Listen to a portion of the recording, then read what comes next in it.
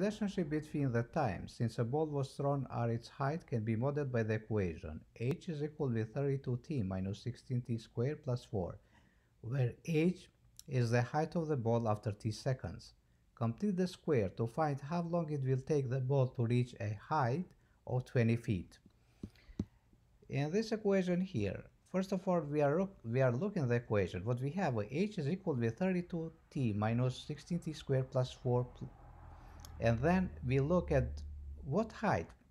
It says that 20 feet high, how many seconds is going to reach. So instead of the equation h here, we are going to plug in a 20. And the rest of the equation, and the right side, we are writing in the way how it is 32 feet, 32t, minus 16t squared, and the last constant is 4, plus 4. Before we go any further, we should subtract here by minus 4, whole equation. I am subtracting this equation by minus 4. I'm gonna get here 20 minus 4 is 16, which is equal, and in other side is 32t minus 32t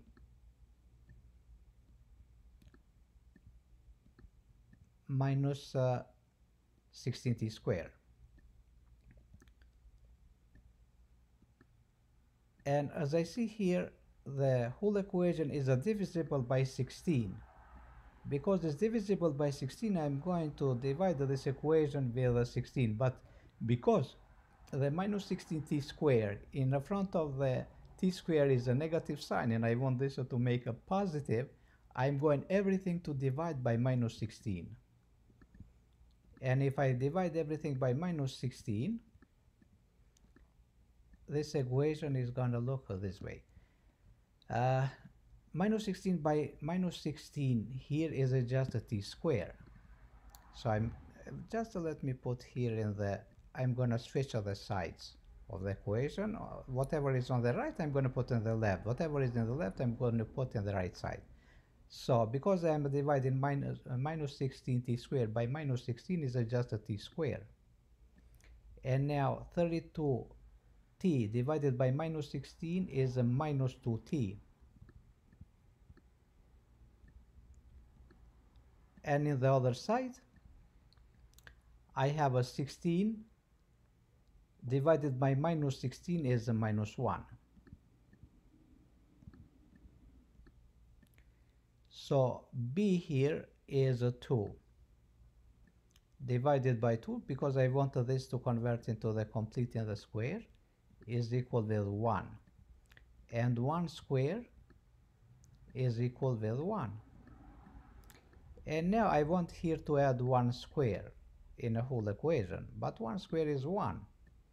I'm adding everything in this equation, and what I'm going to get here is a t square minus 2t plus 1 plus 1, and in the other side I'm going to get minus 1 plus 1,